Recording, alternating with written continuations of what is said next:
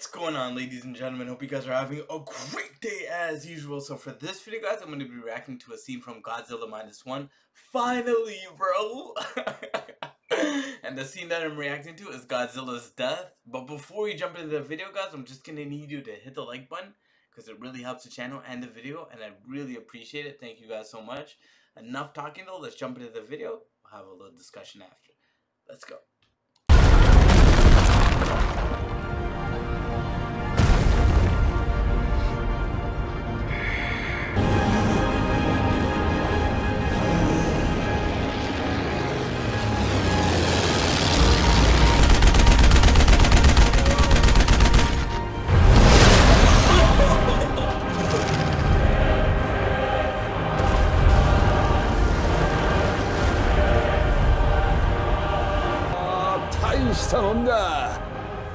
ゴジラ相当冠だぞ。追ってきてる。戦闘準備。戦艦戦闘準備。戦闘準備。フロンボンベよし。完了。通電確認。安全装置を解除します。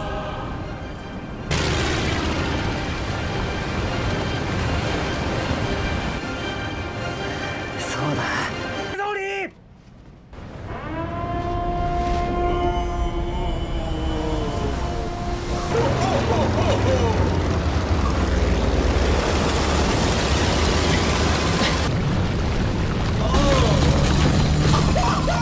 いいぞ。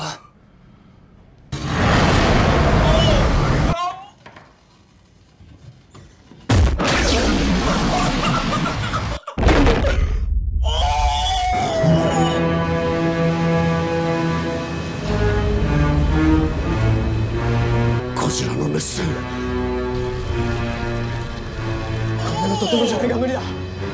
艦長、しかしいつまた熱戦が。お伝えした通り、一度熱戦を離すと再生には時間がかかるんです。今です。わだつみ作戦を開始する。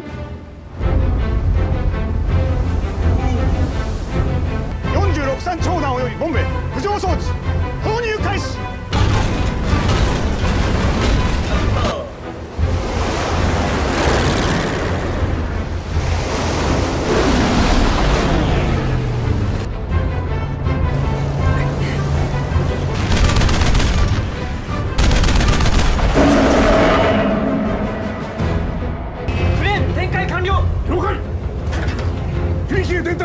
進路そのまま。響き進路そのまま。響き接近4メーター2メーター。衝撃に備えよう。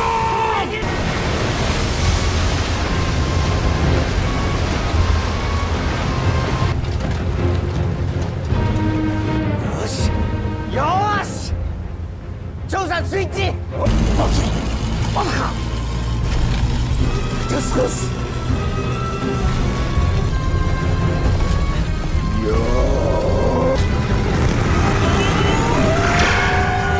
調査今だ。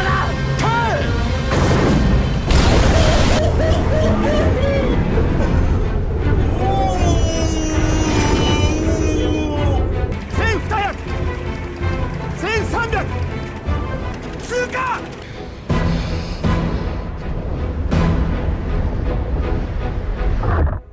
沈没しました。やったか。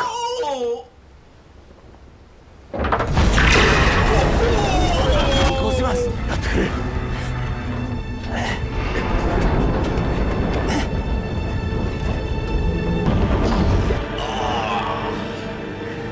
上がってこい。進路1200。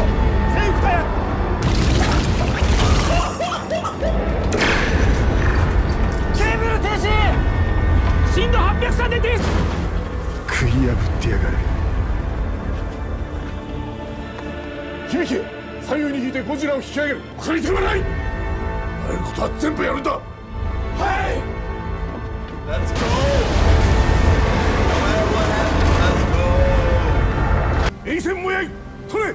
全艦でゴジラを引き上げる。衛星もやい取れ。衛星もやい取れ。上がり始めました。上がってこい。上がってこい。進路。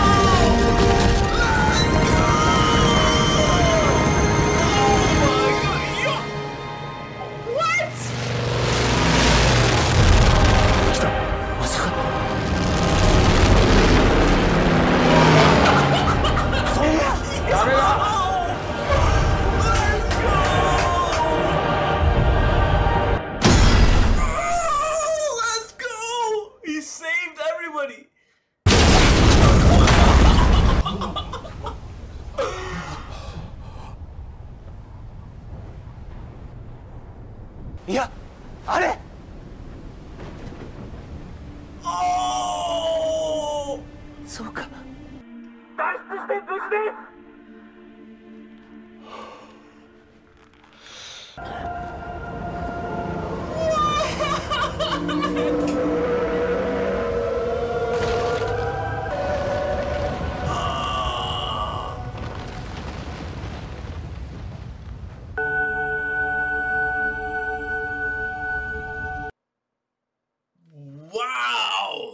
Alright guys, what a scene! Holy smokes! Holy smokes!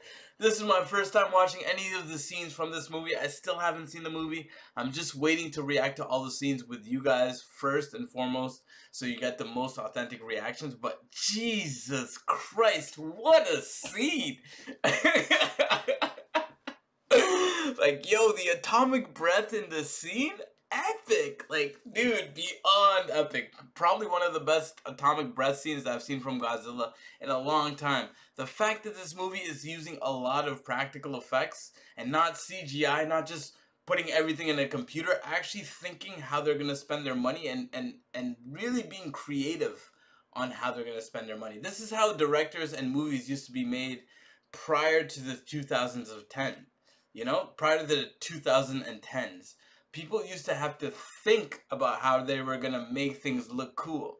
You didn't just have like CGI where you could animate it in a computer. You actually had to use your brain. So it's good to see like directors in Japan actually doing that. They don't have a lot of money. I don't know how much this movie made to, like, how much it was made for, but it seems like they used every little bit of their money, and they really were thoughtful and creative, and they still made it look beautiful and amazing. It is better than the CGI stuff that I see from 2024 and 2023. So great stuff by the people that work beyond this, and I'm happy they got an Oscar for that. But guys, this movie looks amazing. The scenes, the story that's being told seems super epic. It seems like the Godzilla movie everybody's been waiting for, so I hope we get a sequel to this. I hope they find a way. Toho in Japan, they're always killing it. They're always making a bunch of new movies. Every year they have great movies. It's just you got to expand your horizon. If you're American or North American, you got to expand your horizon. You got to be used to reading subtitles sometimes. It might not be the best thing for you, but if you're able to do that, you'll be able to expand your brain power, expand what you want to see, and you'll be able to see a lot more interesting and great stuff too, right? Because the foreign markets have great stuff to offer us as well, right? So just great stuff overall. Can't wait to watch more clips. I'm just shocked and amazed, man. Like, jeez. Let me know what you guys think in the comment section. I'm out. I'm gonna wrap this video up. So take care of yourself. Stay safe, because it is a crazy world and there are a lot of crazy people. But most importantly, guys, you already know by now. Peace.